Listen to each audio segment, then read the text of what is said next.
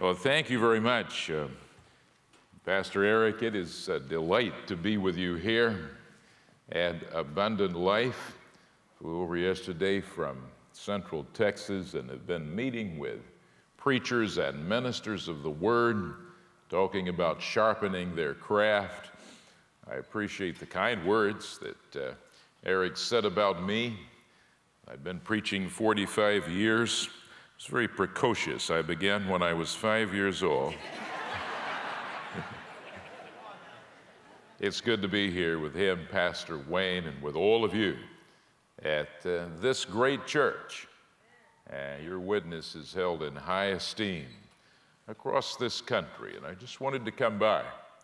And not because I have to preach a sermon, but to share a word from God to you, from the Word and from my heart. And I want to ask you to consider with me the subject this Saturday afternoon, how not to get shook up when your world shakes down. And I want to ask you to open the Word of God with me to Psalm 46. In this songbook of God's ancient church, people have been singing this song for 3,000 years, and it's got somebody's name on it here this afternoon. How not to get shook up when your world shakes down.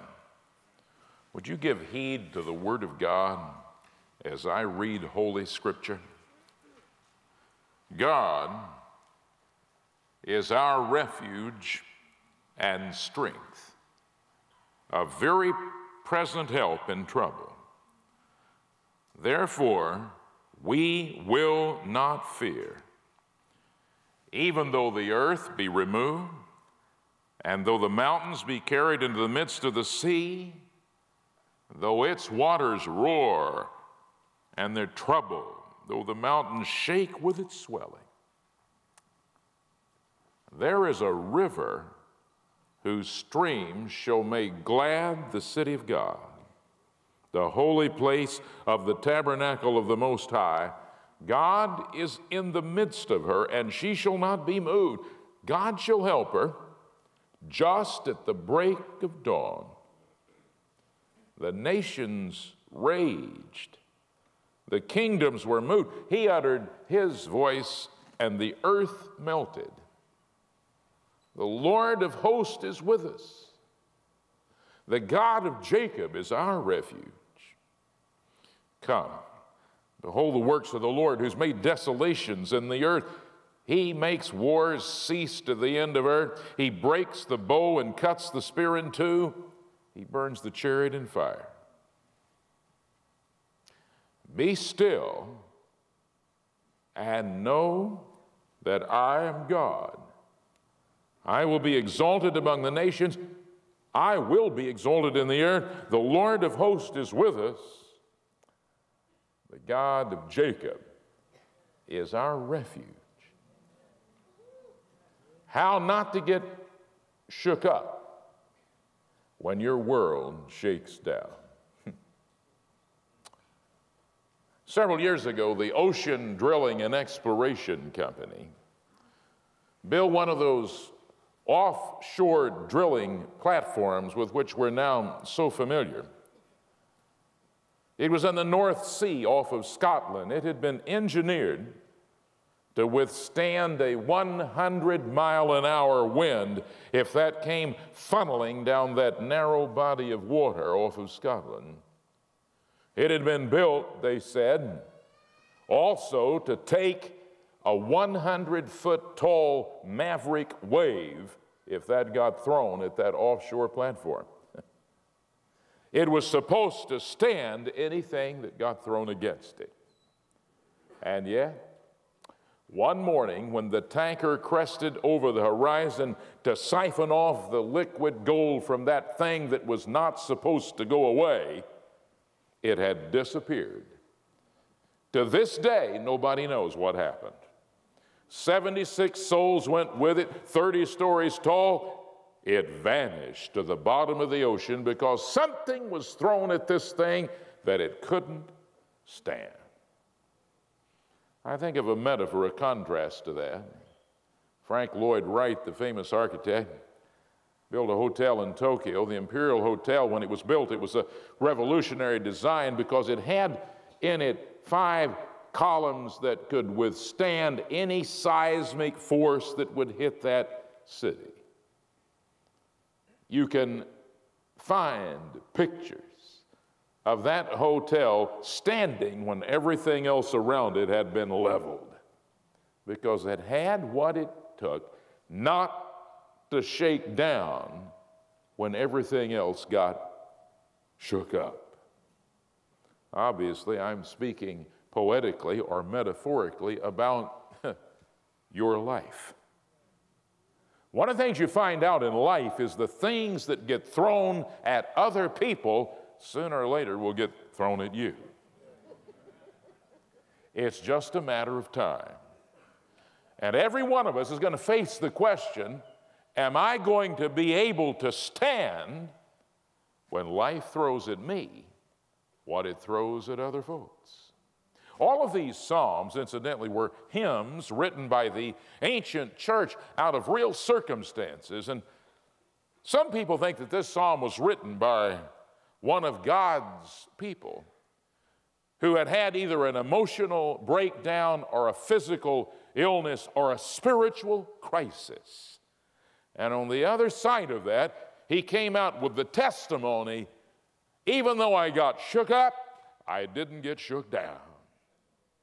Others think, no, this didn't point to that it pointed to some kind of national problem. In fact, they point specifically to the time when a man named Hezekiah was the king of the Jews in Jerusalem, and there was the army of Assyrians, 185,000 strong, outside the tissue-thin walls of that defenseless city. They were finished. They were gone. They were done for. And you can read the story in Hebrew Scripture. Just before dawn, the angel of death flew over that Syrian army, and when they looked over the walls of God's city the next morning, it was an army of skeletons. God had intervened at just the right time. I don't know whether it was personal and emotional or spiritual or psychological crisis, or if it was some national crisis, but whichever it was, you can write this down as a truth that leaps out of this passage and lands right in your lap. Whatever life throws at you, when God is your refuge and resource, it doesn't have to shake you down. Would you walk with me through this psalm a few moments this evening? I want you to look at this. The psalm affirms at its very beginning, God is your refuge. In verses 2 and 3, the psalmist imagines the unimaginable. Did you see it? The earth cracks, the mountains topple over, the seas roar. This psalmist is situated in the Holy Land, the Bible land. He thinks he's standing on firm ground, but all of a sudden it shakes, and like a snake slithering across a field, it opens up underneath his feet. Well, if you were a Hebrew standing in that kind of circumstances, you'd head for the hills. But when he headed there, he saw that the mountains were tottering over like drunken men coming out of a bar. And there wasn't anywhere to stand there. Well, you only had one place left to go. Earth cracking, mountains tottering. Only place you could go was into the Mediterranean Sea. But when he tries to get into the water, pieces of mountain are floating by like styrofoam beach toys. There's nowhere to stand. I wonder if anybody came here tonight habitually, or maybe you wandered in, or maybe you were drafted to come. I don't know, but you're here. Truth be told, life is shaking you up. Maybe that everybody you thought was your friend has suddenly vanished. Some of us had the experience that the people we meet on the way up are the people who disappear on the way down. Maybe family's forgotten you. Maybe the person in the next cubicle even looks the other way. You know, maybe the banker's calling you morning and night. American Express has a hitman after you. I don't know. Maybe the landlord's knocking at the door. Maybe the doctor gave you the riot act. Maybe I don't know. But life is shaking you up in a way you cannot imagine. Well, welcome to the 46th Psalm. This psalmist said, everything I didn't think could shake, shook. Well, what's he going to do? Well, look at the first word of the psalm, because this psalmist had a relationship with the living God. And because of that, fear is not the first word in this psalm. Look at the first word. God is our refuge. It's interesting, the word that he used there in the biblical language, it's the oldest word that we have for God. When our first parents looked up from the Garden of Eden into the starry night and the sunny day, this is the word they use. It's not even the word Jehovah, it's the word Elohim. As far back as you can go in human history, all the way back to the gates of Eden, inside those gates, as long as people have known the living God, he's the kind of God who is a refuge. And because that happens when the earth quakes and the mountain falls and the sea roars, this psalmist can say, God is our refuge. It's an interesting word. It literally means a strong rock tower. Let me ask you, where do you turn when life shakes you up? We got a lot of things we can nominate. We can turn to entertainment. We can turn to substances. We can turn to other people. We can seek to escape. This psalmist said, I didn't have to do any of that because God is my refuge. Say, that's good news. But it seems like God is way out there. This psalmist makes an incredible statement in the very second part of that opening verse, because the psalmist says he's a very present help in trouble. Literally, that word means he lets himself be found when life is between a rock and a hard place.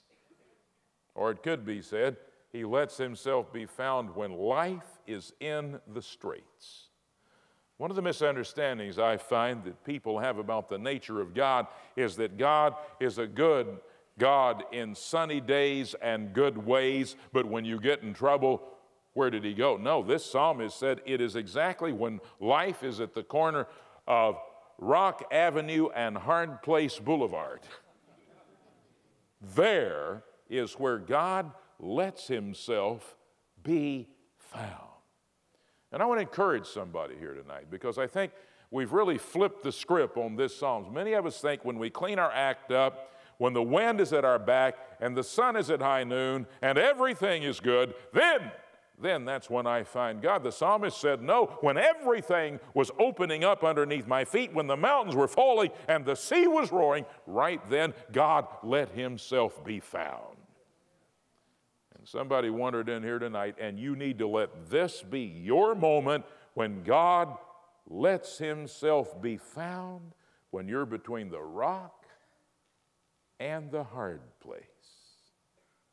That's why the psalmist can say next, if you'll look at the text of the Word of God, therefore, we will not fear. When God is the first word in the song, you can next say, we will not fear. What are you afraid of? Time magazine, not long ago on its cover, did a story on phobias, fears. It listed more than 800 phobias. Now, some of them we're familiar with: claustrophobia, the fear of being enclosed in little places; agoraphobia, some people have that, the fear of being exposed in open places. You get down the list, there's some of them that are not as familiar as others. There's arachnophobia, the fear of spiders. I got that one all over me.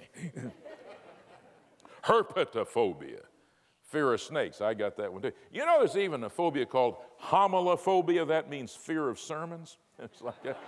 That's right. It's one of the 800 fears, homilophobia, fear that I'm going to have to listen to a sermon. Well, here you are. Hope you haven't got that one. 800 of them. What do you fear? Our kind of times, running out of money, not having a place to live. For some people, it's just simply in the middle of the night, noises. You don't know where they came from. Spent your life with somebody, now they're gone. And things you never heard in the middle of the night, now you hear. When God is your refuge, the psalmist said, you can say, fear not. And we know something about this psalmist never knew. This psalmist looked forward toward the cross and the open and empty tomb. We look back at it. What was the first word that Gabriel said to that teenage Jewish virgin maiden Mary when he showed up on a house call in Nazareth? He said, fear not. The coming of Jesus was stamped with that word. Remember that occasion when the disciples had been sent away by Jesus after the feeding of the 5,000. They were pulling away at the oars of the ship in the middle of a storm on the Sea of Galilee, and Jesus came walking to them on the waters. When they saw him, they thought they saw a ghost. So would I. You remember what he said, first words out of his mouth? Fear not, it is I. After the resurrection, when they were in the upper room, doors locked because of fear of the Jews, there he is, the risen Christ. They're terrified. What's the first word out of his mouth? Fear not. Guess what? 60 years later, last book of the Bible, Revelation, last stop on Route 66, Revelation. You'll get it in a minute here. It's Saturday, I know. Book of Revelation. Nobody's seen Jesus, as it were, in 60 years or 70. There's a 100-year-old last surviving apostle eyewitness on the island of Patmos, John.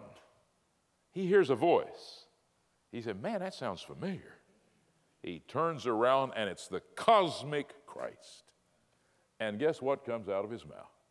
He's the same old Jesus. First words, John, fear not. Somebody came into this church house manacled and fettered and bound and oppressed with fear tonight. I want to come to declare a word that can set you free. When God is your refuge and when you know him through Jesus Christ, he says, fear not.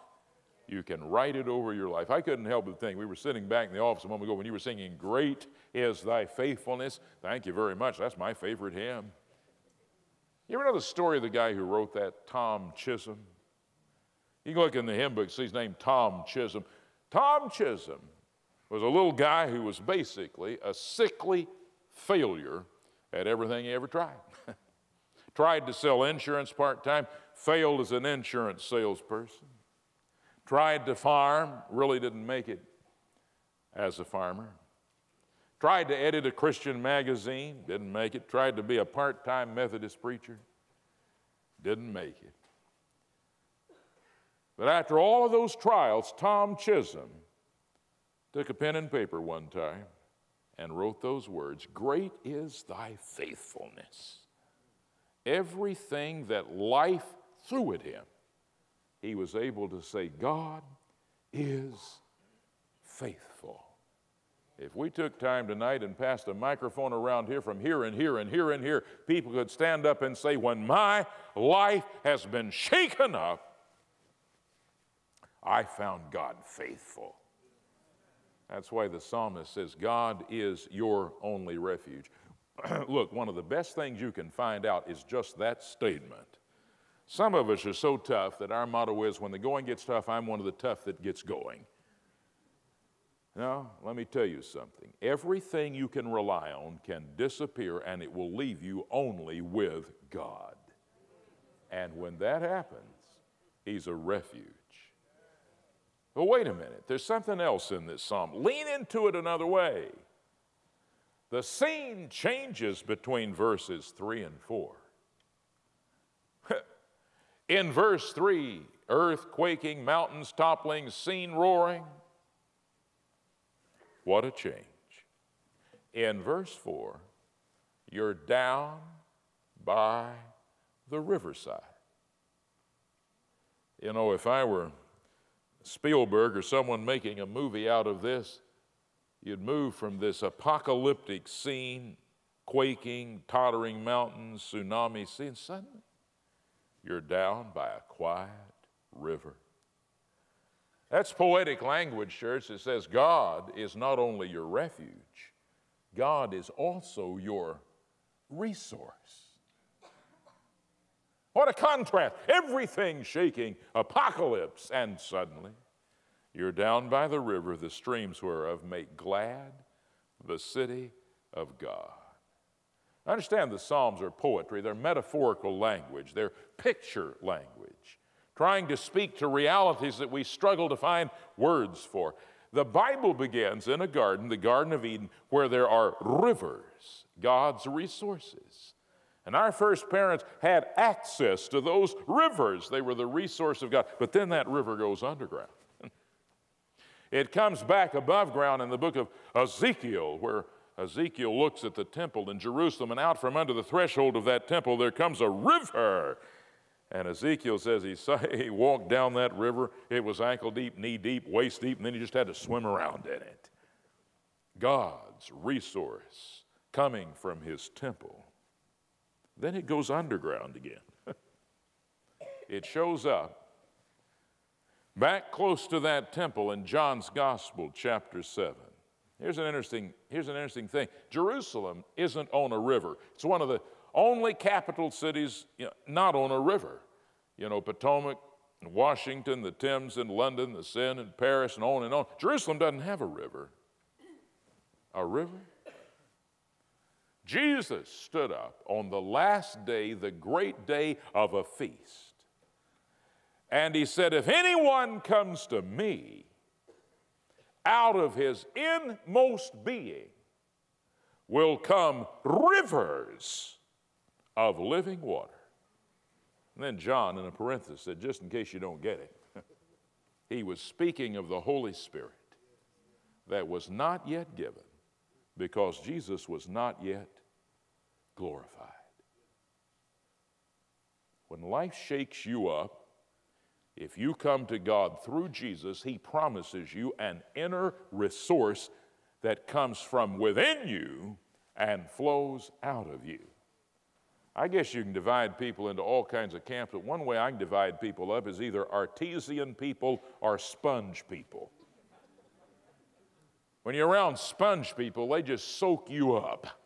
You feel like you're wrung out, squeezed out. And then there's artesian people. There's something inside of them that just flows because they have an inner resource.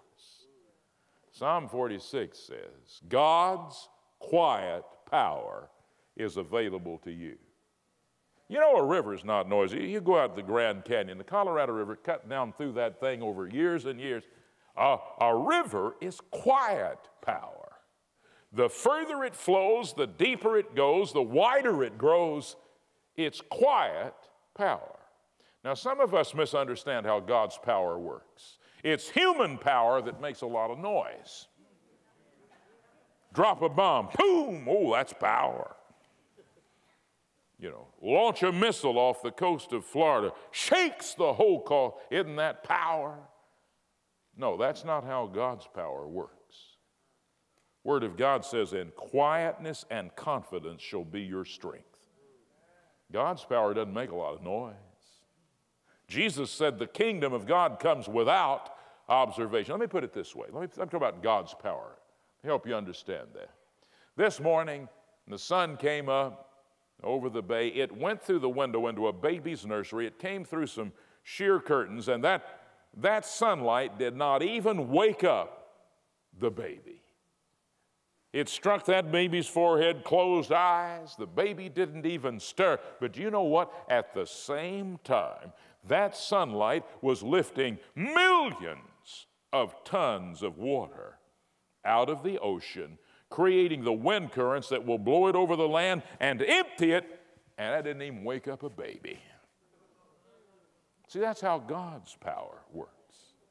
That's why so many people miss it. Everything green you see around you out here, it's green. It has chlorophyll in it. God's sun strikes that chlorophyll. If that didn't work, we wouldn't have the blanket of atmosphere we have. But I bet nobody got up at breakfast this morning over coffee and said, "Hey, honey, the sun's hitting the chlorophyll right now." God's power is quiet power. He doesn't have to make a fuss about it. He doesn't have to put on a big drama about it. That's why Isaiah could say, "They that wait on the Lord shall renew their strength." There's a river. A river is quiet power. Oh, wait a minute. You say, "A preacher?" Yeah. You preachers talk about God's power being available. You don't know the mess I'm in. I want to know if that's true. When is God going to show up? Well, thanks for asking. I want to show you right here. Did you notice this? Verse 4, it says, God, verse 5, shall help her just at the break of dawn. That's translated, you'll notice in the margin of some of your Bibles from the Hebrew, in the fourth watch of the night, or just at the turning of the morning. When does God get busy in our lives? The ancient people divided the night into 4 watches. 6 to 9, 9 to midnight, midnight to 3 a.m., 3 a.m. till sunrise. It's the way they divided up time. Have you ever stayed up all night? I used to go out when I pastored smaller churches and somebody got sick. We'd all go down to the hospital and wait with them. And you know, everybody's talking from 6 to 9, having a good time. Put on another pot of coffee at 9. About midnight, people look at their watch and say, you know, I think things are in hand. I'll go on home. What's the hardest watch of the night? From 3 till dawn. Human metabolism is its lowest. People are at their weakest. Every eye screams to close. Every fiber of you wants to relax. The 4th watch of the night. And you want to ask me, when does God move into my situation? Let me give you a holy hunch about you. When it's the 4th watch of the night. You say, I sure wish he'd get busier sooner than that. You know why he often doesn't? If God came in the 1st watch of the night, we'd hug ourselves to death. And we'd say, look what I did. Aren't I a resourceful somebody? No, that's a terrible way to go, self-hugulation. If God came in the 2nd watch of the night, we'd say, you know, I spent years building up the network I have. I've got somebody to fall back on. And we'd claim somebody else did it. But when it happens in the 4th watch of the night, the angels in heaven above, the demons cackling in hell below, and the unbelievers around you have to say, that must have been God.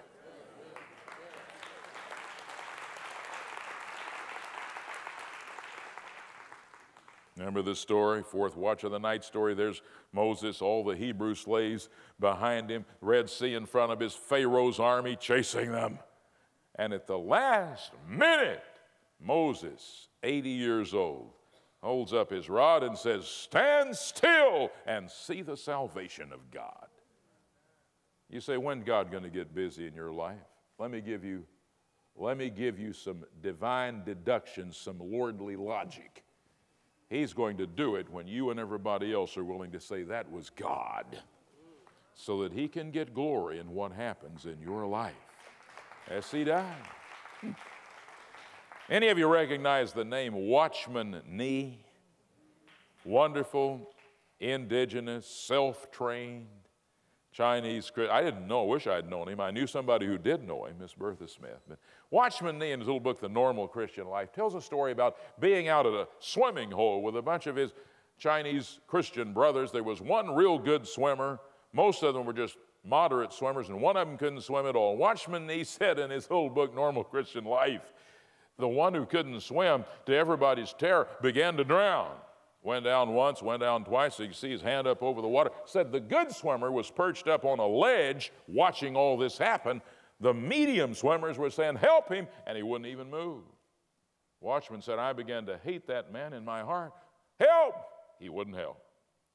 At the last possible moment, Watchman said, he dived in the water with a few sure, swift swimmer's strokes, saved the drowning brother. Watchman Nee said, when it was all over, we got around and said, why did you wait? He said, look. He said, if I'd tried to rescue him while he was threshing in the water, his body was so rigid he would have sunk both of them. I had to wait until he was limp, and then I could help him. Now come real close. Maybe you're ahead of me. God waits until mere human beings are limp. And when we're limp, he can act like the Lord. And somebody here tonight, you're still trying to run the table of what you can do. And when you're finished with that, God says, just been waiting over here till the fourth watch of the night. God has resources for you, but he doesn't share his glory with anybody else. Well, all right. I'm going to sit down in a minute, but I put up some words. Refuge, when everything shakes up. Resource, like an inner river, ready in the fourth watch of your night. So what are you going to do? Refuge, resource. Why don't you just relax? Look at verse 10. Finally, we have a word from the sponsor.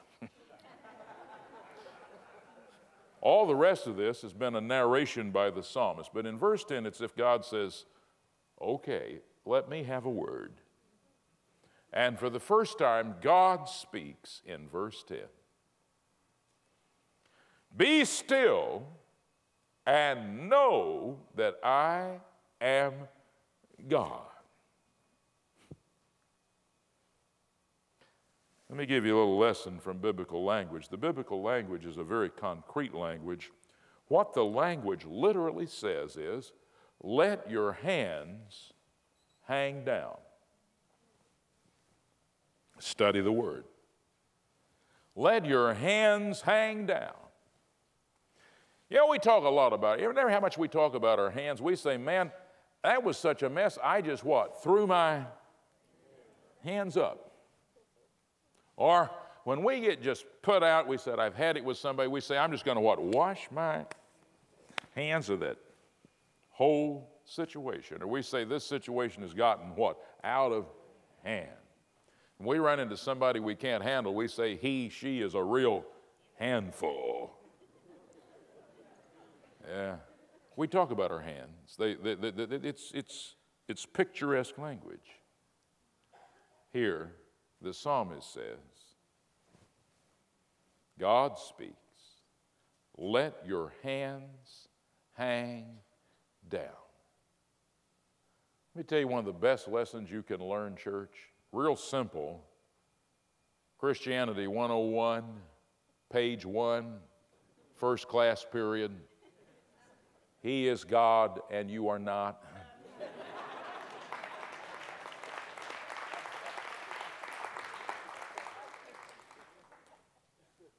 Some people have a hard time getting past the first page. He is God, and you're not. All the stuff you throw your hands up about, wring your hands over, or say it got out of hand. God's standing there, says, look, relax. I'm God.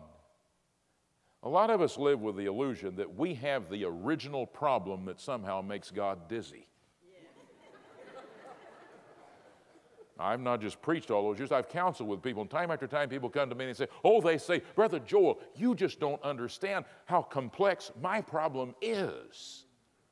And they expect me to fall out of my chair. They come in and say, I have messed my life up so bad. I am a riddle inside of an enigma, inside of a puzzle. It's too late. Look, the God who didn't resign when he dealt with Pharaoh, the God who said, I'm not going to quit when he had to deal with Nebuchadnezzar, you're not going to make me get dizzy and fall off his throne. He says, let your hands hang down. Be still and know that I am God. You know, some of us are like the neurotic rooster. Did you ever hear the terrible barnyard tragedy of the neurotic rooster?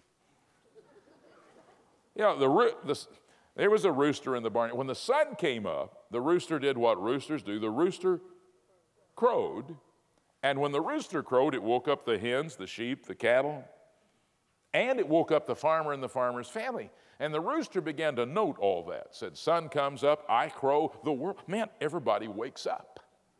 But then the rooster fell into a piece of foul logic. You'll get that in a minute, okay. The rooster made a foul deduction. He got confused. The rooster decided not that he crowed because the sun came up, but he decided the sun came up because he crowed. Well, first of all, he became an insomniac rooster. Because he said, you know, if I don't crow, the sun won't come up and the world won't start. Finally, they had to haul him off to the home for disturbed roosters. Because he misunderstood the relationship between his crowing and the sun coming up.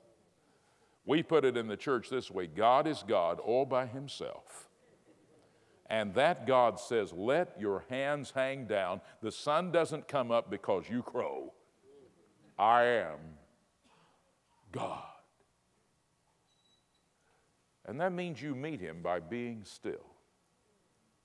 Isn't one of the hardest things in our culture and civilization just to get still and quiet? I mean, look at us. We can't do it. Richard Foster, the great Quaker, said, American Christianity is a mile wide and 1 inch deep because we will not get away from noise, hurry, and crowds. And he was right. We're in a still place, and one reason we get quiet in a place like this is so God can speak in that still, small voice. And all of us have to come to that time in our lives when we have to turn everything off. Can't get a text message, can't get a tweet, turn the TV, radio, XM, Sirius off. Everybody's gone, and we're in absolute quiet. Can you be still and know that God is God? Or do you run away from that? I got to sit down, but let me notice one thing. You say, oh, you skipped something in this song. Thank you for asking. Verse 7 and verse 11. This was a hymn, and here's the chorus. Did you notice it? Verse 7, the Lord of hosts is with us. The God of Jacob is our refuge. Look at verse 11. He says it again in case you missed it the first time. Bats can sleep hanging upside down. Cattle can sleep standing up, and sometimes believers can sleep in any position. So he says it again here. The Lord of hosts is with us. The God of Jacob is our refuge. Anytime the Bible says something twice, he says, look at this again.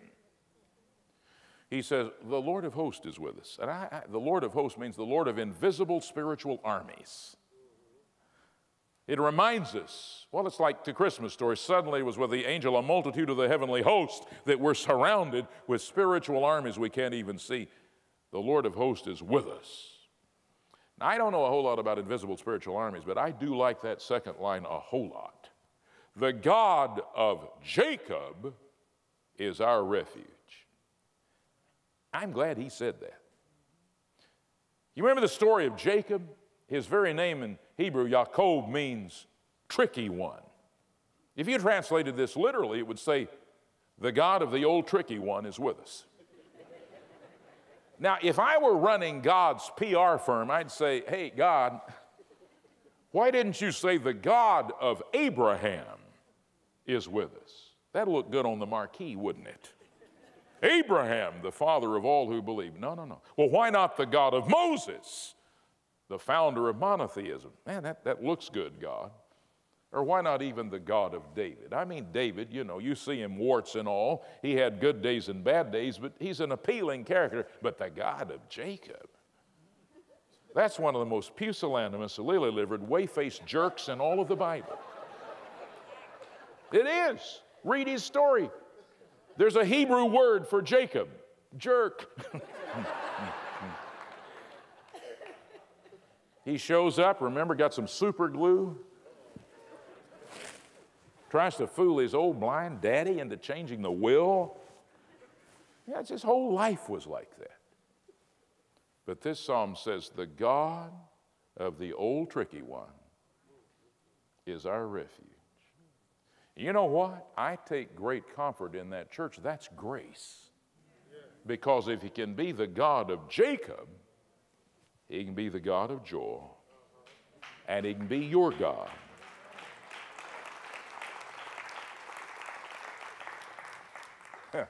The God of old tricky one. Put your name in that blank.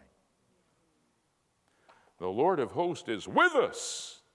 Verse 7:11 says, God with us. There's a finger pointing straight to the New Testament. You'll call his name Emmanuel, which means God with us. That psalmist 1,000 years before Bethlehem and the manger and Calvary and the cross and the open empty tomb was pointing a finger at it. Said, God will be with us. He'll come and put on human skin. And I got a better thing to tell you than this 3,000-year-old psalm. I know something that psalmist could only guess about. And that is that God put on human flesh and came and dwelt among us in the person of Jesus Christ. And if that old psalmist who went to a temple where they slaughtered bulls and goats, if he said God is our refuge, looking forward to the cross, how much more can we say it looking backwards? There's the Son of God hemorrhaging to death on a stick on a hill. There's an open, empty tomb. There's the power of the Spirit of God. God is with you in and through Jesus Christ. And that brings me to the point. Are you ready not to get shook up when life shakes you down? When we come to a service at a Christian church like this, it's never just to make a pretty speech. It's always with the hope that you'll come to a verdict. I'm not up here just to be a speech maker. I'd rather be here like an attorney arguing for a verdict. You or you or you. This is all pretty stuff to hear, but have you ever deposited your faith in what I'm talking about and who I'm talking about, the Lord Jesus Christ? Now that doesn't just sneak up on you. It doesn't happen to you in the middle of the night while you're asleep. When you deposit your faith in Jesus, it's just as real as when you pull up to the bank and put a deposit in that little tube and it goes into the bank. It's a real event. And I know sometimes it troubles people when you say, have a personal relationship with Jesus. What do you mean by that? Well, let me tell you what I don't mean. I don't mean that you believe that he was a historic character. Nearly everybody believes that. No. My favorite president is the 26th president, Theodore Roosevelt. I've read every book I can read about him. I'm a member of the Theodore Roosevelt Club. I go every year to it. I collect Theodore Roosevelt memorabilia. I have his autograph. I have his wife's autograph. I even have an Avon aftershave bottle where you unscrew his head. I don't know. I just love Theodore Roosevelt. I probably ought to get in the 12-step program. I don't know what it is. But you know what, church? I didn't wake up this morning and say, oh, Theodore. I did wake up with my first conscious thought and greet someone who is unseen but more real than anybody else to me, the Lord Jesus Christ. And that's the difference. I don't have a personal relationship with Theodore Roosevelt. He's back there and he's gone. I have a personal, conversational relationship with Jesus Christ. And he wants that with you. He puts a human face on this psalm. Everything this psalm says is in Jesus. In just a moment, one of the ministers of this church is going to come and extend an appeal to you, but I want to say this. I want you tonight to make that concrete. I wish you could imagine Jesus standing up here with a big, beautiful basket smiling at you. And you just came and put your trust in that basket. Here, Lord, I'm giving it to you. Shaking earth, quaking mountains, roaring sea, bankers, doctors, landlords, friends that forgot me, all of it, I put in your basket. I'm going to trust you, and I'm going to relax. You know, sometimes we preachers, we use big theological terms at church: get saved, get born again, be redeemed, be justified, be ransomed. You know what Jesus said? He said it very simply. He walked up to people and said, "Follow me." That means put one step in front of the, is that hard? Put one foot in front of the other and start following Jesus. And you know you can do that right now. The first step of that can be from where you're seated. You can put one foot in front of the other and start following him. Pastor Eric, would you come and would you extend for this church that invitation from Jesus? Follow me. Praise God.